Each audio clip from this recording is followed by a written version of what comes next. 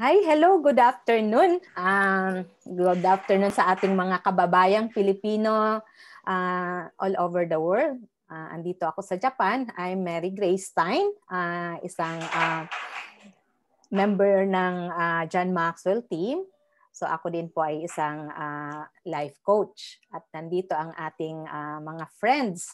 Andito si Mr. Archie Vilar, isang financial educator ng IMG, at si Miss Shiela Reyes, financial educator din ng IMG, at ganon, ako din po ay isang financial educator ng IMG. So go ahead, Mr.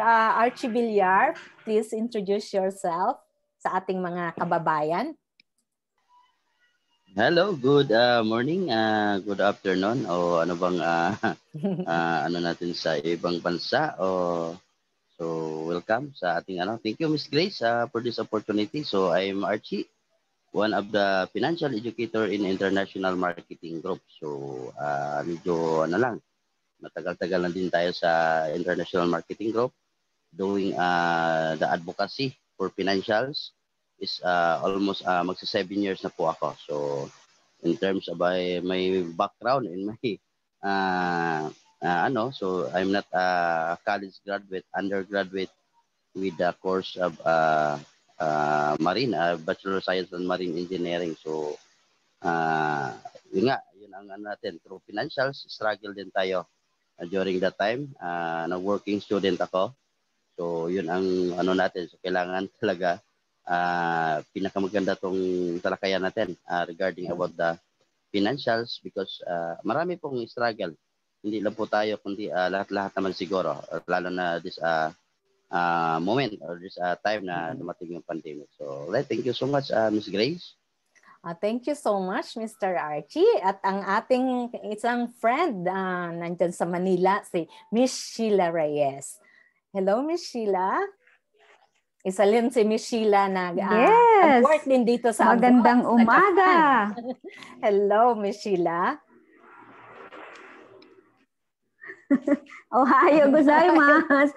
Maayong adlaw para sa mga Bisaya dyan. And magandang araw naman dito sa kamay nila at sa ang sulok man tayo ng mundo. Hello world. Yes, I am Suisa Shiela Reyes. Ako naman po isang full-time na nanay. So all around dito sa bahay, and thank you sa ating technology ngayon, nahuhumaling sa ating online home base, mas dihamak na mas maganda nga naman talaga ito kasi ngayon nandito ako sa aking munting temporary table, as aking mini office. Then later on gagawa na naman tayo ng kusina, magkukusina mode na naman tayo. So this is the best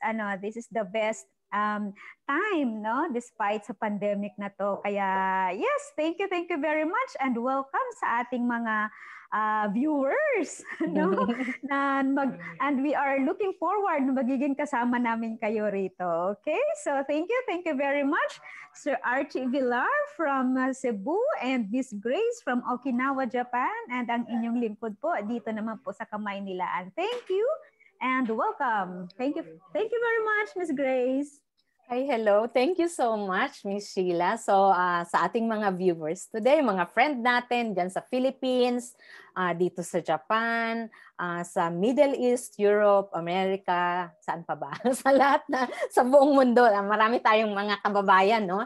So ang ating topic for today, so tatanungin natin to sila Mr. Archie at saka si Miss Shiela sa mga situation natin ngayon sa ating itong kahirapan, ating ang tawag dito crisis, no?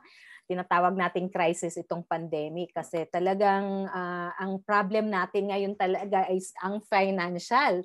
So tamang-tama talaga na nandito ang ating mga educators ng financial. Nandito sila Mr. Archie at Miss Shiela, at ako na rin ay isa rin sa financial educator.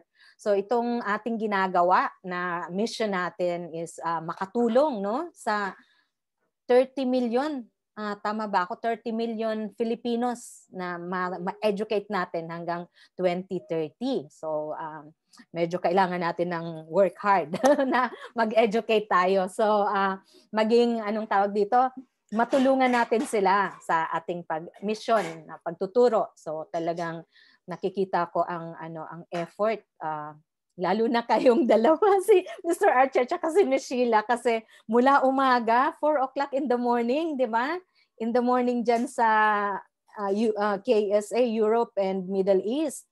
Tapos, anong oras ba tayo? 4, tapos 10, tapos 2 p.m., tapos 7 p.m. and 10 p.m. So, ilang 5 na free classes yung ginagawa natin. So, okay, pwede kong matanong si Mr. Archie. Mr. Archie, ano ba yung kahalagahan? Bakit kailangan nating magturo ng financial sa ating mga kababayang Pilipino? All right, so thank you. Once again, thank you so much the opportunity na isa din kami sa guest mo in your live TV show. Ano ba yung program natin, TV show natin? So, ito yung pinakamagandang talakayan. Life coaching. Yes. Magtatalakay tayo ng everything about life. Life coaching live. Alright, so yun ang natin. So in part of that, yung tanong na yan, gaano ba kahalaga yung financial education? So for me, as being employee in almost magiging kasi nag-start ako tatrabaho in corporate is almost kasi nag-working student ako. So nagtatrabaho sa isang mga malls dati.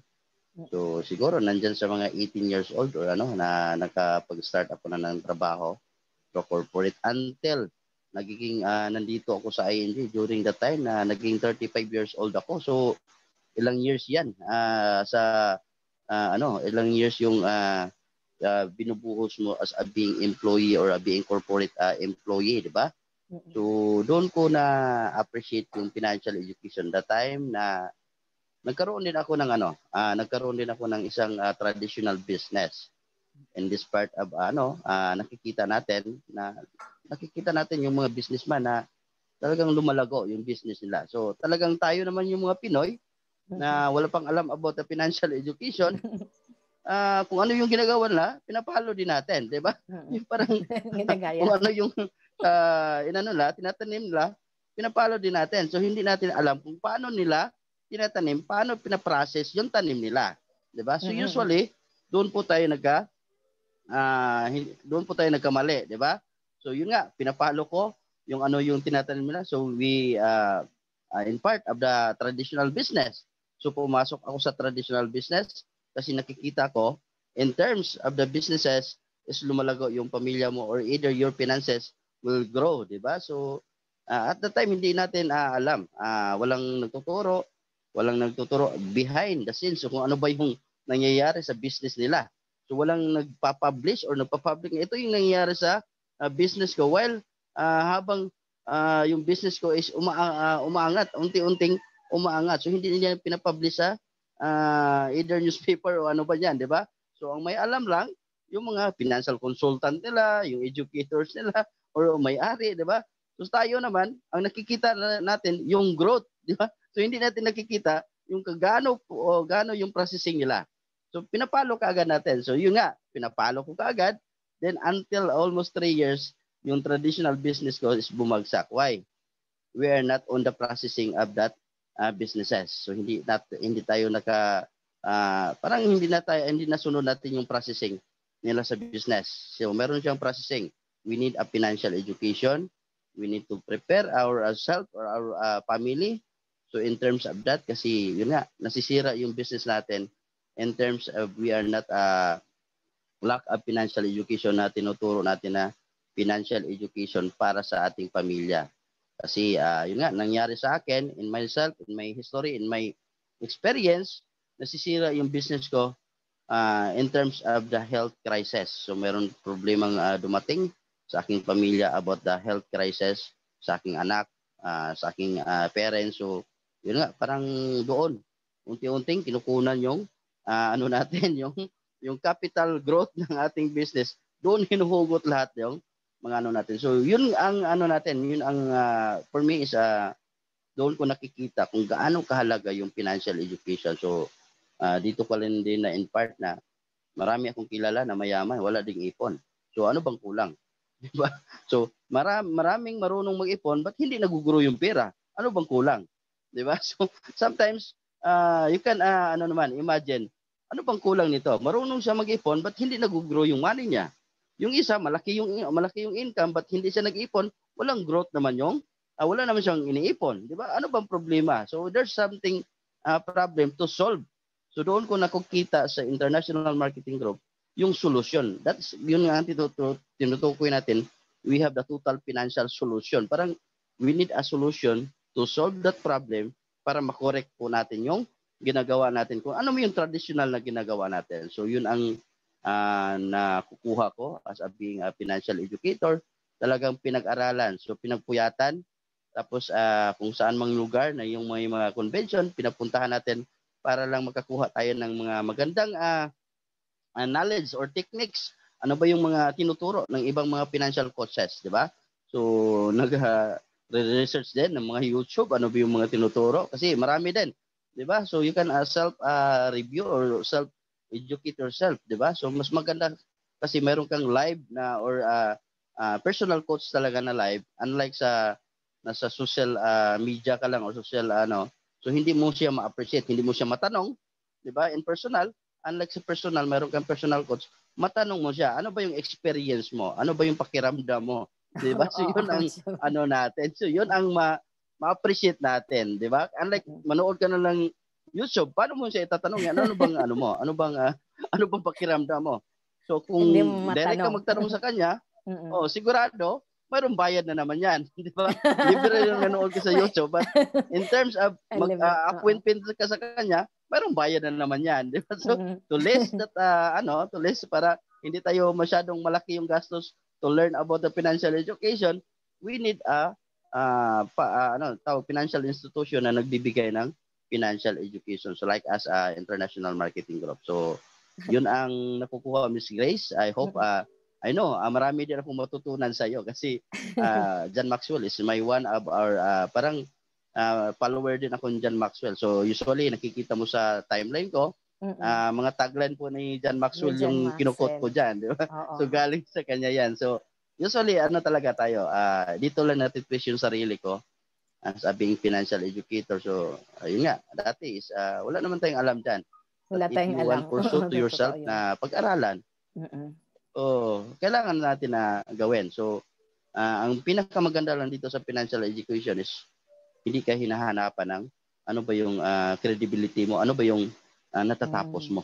Diba? So sa yun experience ang mo, walang nagtatanong. Hindi sila nagtatanong, ano bang natapos mo? Ano at ikaw ay educator, kami tuturuan mo. Wala ka bang na-experience? Na nagtatanong sa iyo? Usually ang nagda-doubt lang diyan is yung mga relatives mo. Hindi nagda-doubt yung relatives ang nagda-doubt. Yung iba hindi. Relatives mo at saka yung yung iba hindi. Kasi alam nila within the bottom of your heart, ang tinuturo mo is about the education. So walang sinasabi na pinapirahan mo sila, but we need to educate kasi binibigyan mo ng libre na seminars, but hindi nila alam yung seminars yung seminars natin na pinapasukan, binabayaran natin, di ba? So yun ang nakikita nila, but usually yung sinasabi mo, yung tanong mo, wala bang nagtatanong? Mayroong nagtatanong, yung mga relatives mo, yun ang nagtatanong. Sila yung nagdududa, yung relatives. Wala naman siya natatapos. Sila pa nagdududa, wala naman siyang magandang bahay. Wala naman siyang sasakyan. Bakit siya nagtuturo? Usually, yun talaga ang natin.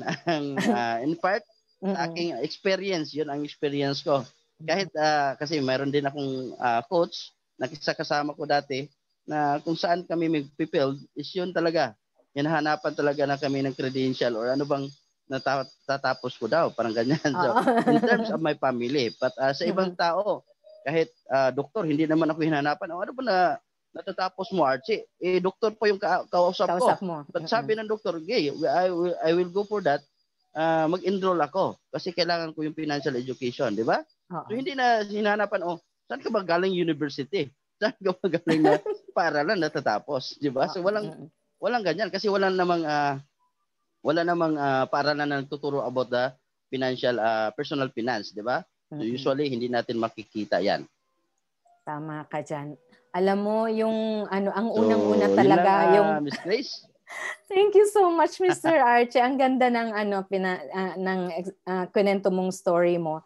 Talagang totoo 'yan, yung sariling natin, no, yung business natin na uubos at pinambabayad natin ng pampagamot, no? Kasi hindi tayo ready kasi wala nga talagang financial education na ituro sa atin. Totoo 'yon. So tanungin naman natin si Miss Shiela. Miss Shiela, share mo nga sa amin kung ano yung sa tingin mo bakit importante ito para sa ating mga Pilipino na matutunan natin ang financial education.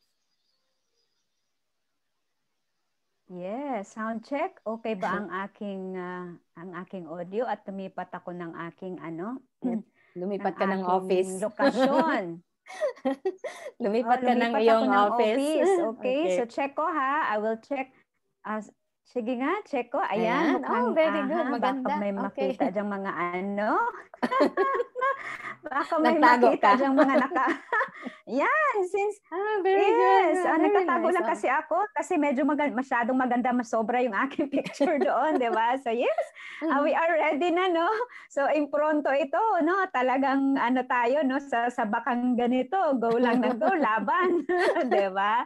Yes, thank you very much. Nako po, opo, talaga namang nakakatuwa itong ginagawa natin. And this is it, no? Umpisahan na talaga natin, no? Ito yung ating pinaka-memorable, February 4. February 4, oo, itong ating yes. TV natin. Yes, ito yung ating no? So, welcome everyone. And maraming salamat na. Yes, of course, no? Unang-una magpapasalamat din talaga ako, no? Miss Grace, no? For na nagkakakilala tayo kasi ang dami ko rin talagang natutunan sa iyo, no? And also, no, kay Sir Archie Vilar, nako, maraming salamat din kasi isa ka rin sa nagbibigay din ng nagpupush na talagang mga magkakaroon tayo ng ganitong ng ganitong team. Kaya ako naman, no, financial 101 ang ating pag-uusapan. Frankly speaking, I am financially unstable pa naman talaga, 'di ba? So at my age, lahat naman tayo same.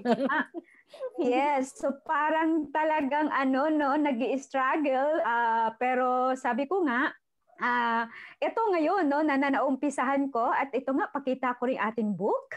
Ayan. Alam mo, gusto ko niyang book. Wala ako niyan dito. Yes. I need that. Don't worry. The Pag-uwi ko, I will get that. saving and building our future. Yes, no? So, ito yung dito ako sumasandal ngayon, no, to be financially stable. Kasi alam ko yung mga nandito na sa IMG or International Marketing Group ay nakitaan naman talaga natin. Ito nga tagline ko, ako isang housewife, no, full-time housewife. So, syempre pag sinabing housewife, talagang gawaing bahay ang ginagawa mo. So, thank you, no.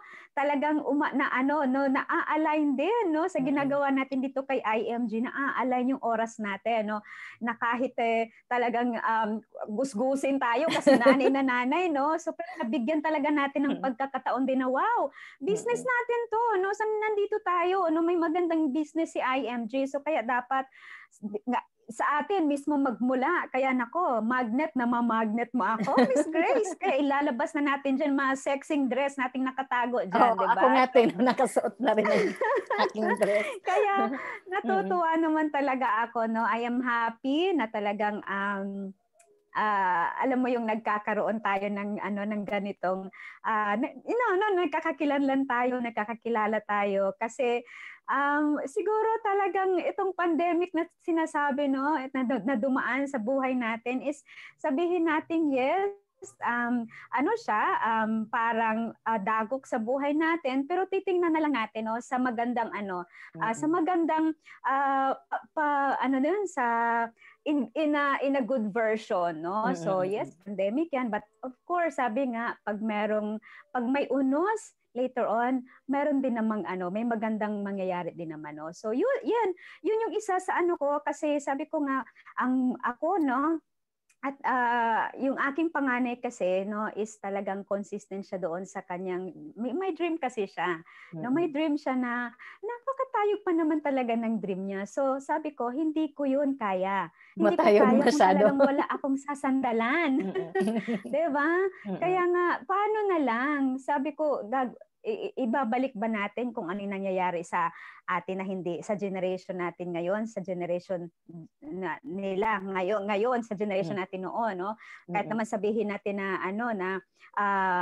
oo, hindi kaya, no? Hindi talaga kakayanin kung wala tayong gagawing bago. Kaya ito, no? So ito yung isa sa una ko ring ginagawa no, na talagang kailangan mo ring umalis doon sa comfort zone mo na kung talagang nandun ka lang, happy ka na sa kumbaga kontento na ako sa buhay ko pero hindi rin pala, no? Talagang ano po yun, inano yung aking ego kasi nga naman yung anak mo may matayog na pangarap, pababayaan mo lang ba? 'Di ba? So nakita ko kasi dito kay IMG, no? So pinag-usapan na rin naman natin itong book natin to. So dito eto naman, no, nasa 22 years na rin, no? So, and counting. So far, yung mga kasamahan kasi din natin dito na nauna na sa atin, na talagang nagpaiwan at ginagawa ang vision, ang mission dito, no? So, nakikita naman talaga natin na financially freedom ay nakamit nila. So yes, kung financial ang pag-uusapan natin, kailangan umpisahan. Ngayon na. So umpisahan ko sa aking sarili. So kailangan may old version Shiela ako. So this is now the new version of Suiza Shiela. Diba? So, grabe, no? At saka magandang magkwento, no? Ako talagang shy type ako, pero pag naman nauumpisahan din enjoy talaga na kausap mo na alam mo meron kayong common grounds, may common denominator kayo. Meron kayong isang gustong i-goal na gustong gustong abutin, 'di ba? So syempre maiengganyo tayo, no? So yun nga daw the universe is very wide. The ocean is very wide. And the universe, 'di ba, grabe. So yun yung ating yun yung pinanghahawakan ko rin. So syempre, kung ang mindset natin is talaga namang hindi ko kaya yan, hindi talaga natin kaya, 'di ba? So kailangan makipag-magnet tayo sa mga sa mga taong may mindset na napaka-positive, 'di ba? So dito kay IMJ ako po, talagang mag-i-enjoy tayo rito. Kaya yes, may mga thank you sa pagkakataong to. Naku, nagtatalaka na naman tayo, 'di ba? So wala tayong tigil dito sa ating napakaganda. Pinag-uusapan, 'di ba? So it's so 150 na. Yes, thank you. Balik ko sa iyo. Malapit na yung ating hosting, Miss Grace. Thank you so thank you much. Very much. And turn off ang aking camera, baka mawala na naman ang aking connection. Thank you. Thank you so much, Miss Shiela. Talagang sa bahay ka lang, 'di ba? Kahit nasa bahay ka, talagang nagagawa mo yung mission ng IMG habang nag-aalaga ka ng anak mo na nag-aaral, habang tinuturuan mo, nagtuturo ka rin ng financial education. So talagang so thankful na sa mga ginagawa natin na nasa bahay lang tayo. Wala man tayong maibigay na financial, at least yung ating financial education, yung ating knowledge ang mabibigay natin sa mga tao. So napakaganda. Talagang kailangan natin to kasi ako 20 years sa Japan na nag-work. Alam niyo ba, naubos ang pera ko lang sa pagpapagamot. Pambayad lang ng ospital. Dumating pa ako sa yung wala na akong pambayad, 'di ba, sa Pilipinas, hindi ka papalabasin pag hindi kayo makabayad ng cash. Dapat i-clear nyo lahat. So ang ginawa ko, iniwan ko na yung titulo ng bahay ko sa ospital doon sa amin sa Bicol. So yan ang kaya sabi ko dapat pala nag-aral ako. Nung tiningnan ko yung foundation, mali pala yung ginawa ko. Nauna ako, yung nagtrabaho ako, 'di ba? Nag-ipon. Napunta na ako dun sa taas. Gusto ko nang mag-business. Yung inipon ko, wala pa akong yung mga yung emergency fund, wala pa akong security, wala pa ako noon, nagbi-business na ako, open na ako ng sarili kong bar. So mali pala yun, baliktad, kaya nabuwag, natutumba. So ngayon ko lang nalaman na meron palang ganong financial education. Kaya napakaganda at isa rin to dahil nag-aral nga ako dito kay John Maxwell, na natutunan ko yung personal development. So marami pa tayong pag-aaralan dito na ma-share natin sa ating mga kababayang Pilipino na ano yung natutunan natin na siguro hindi pa nila narinig noon, so siguro maririnig nila sa atin. So thank you so much. Ang ating oras ay malapit nang mag-start yung sunod na session natin ng free class natin. So invite natin yung mga kababayan nating Filipino. So ako, first, I will invite the whole Filipino here in Japan. So yung mga OFW, mga kaibigan ko rin noon. Dati tayo ay empleyado din ako dati. Pero ngayon, ako na yung own boss ko. So wala na akong boss. So ako nandito na sa bahay, ako na yung boss ko. Yung asawa ko na ang naglulupi ng mga labahan.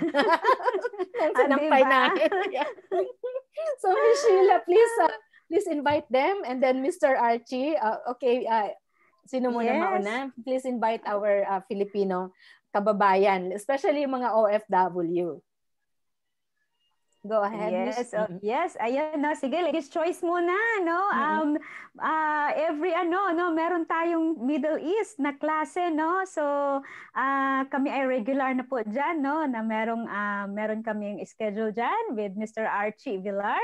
So, welcome po, no? So, join us, no? Lalong-lalo sa lahat ng mga kapatid, mga kapamilya at kapuso natin dyan, no? Sa ang sulok ng mundo man, di ba? At yes, dito rin sa Pilipinas, syempre, lalong-lalo na, no? Sa mga kabisayaan dyan. Mindanao, welcome. Okay, thank you. Thank you, Ms. Grace. Ay, go ahead, Archie. Mr. Archie, hello, go ahead. Yes. Alright, thank you. Invite ko lahat yung na hindi pa nakapag-attend or yung nakapag-attend na, we will continue learnings sa ating Philippine time na regular schedule for the open to all po yan. 2 p.m. Philippine time, 7 p.m. Philippine time at saka 10 p.m. Philippine time Monday to Sunday po yan. So mayroon po tayong case A about alternative naman yung schedule 8 p.m. at saka 11 p.m. KSA time. So, drop the message lang kung ano bang kailangan mo, yung question, ano bang kailangan mong matutunan, o ano bang gusto mong gusto mo nang sumasama sa amin para at least marami din tayo. So, that's a good decision that you have. So, thank you, Ms. Grace, sa ating host nandito ngayon, and yung kasamahan ko din nandyan sa Las Piñas City. Si Ma'am Shiela Reyes. So, all the way from Cebu City, I'm Archie. Thank you so much. Oh, maraming salamat po. So, thank you so much for joining me today. And then we will do this once a week siguro magkakaroon tayo ng ganito. Magdi-discuss tayo ng mga topics about sa financial. Yun yung ating And then, of course, sa ating life na rin. Okay, thank you so much sa ating mga viewers today. Sana may natutunan kayo sa amin. And then we will continue. Tsaka pwede kayong mag-message sa amin kung meron kayong topic about life line yung gusto namin. Pag-usapan natin. Oo. Kung anong topic meron na gusto ninyo, i-discuss po namin dito. Sa mga kaalaman, yung kaya lang ng aming kaalaman. Correct. Okay? Yes. All right. So thank you so much and see you again today in a bit. Ayan na, in 4 minutes, see you at the class. Yes. Thank you. Okay, let's go to our topic. Thank you. Bye-bye. Thank you. Thank you. Bye-bye. Thank you.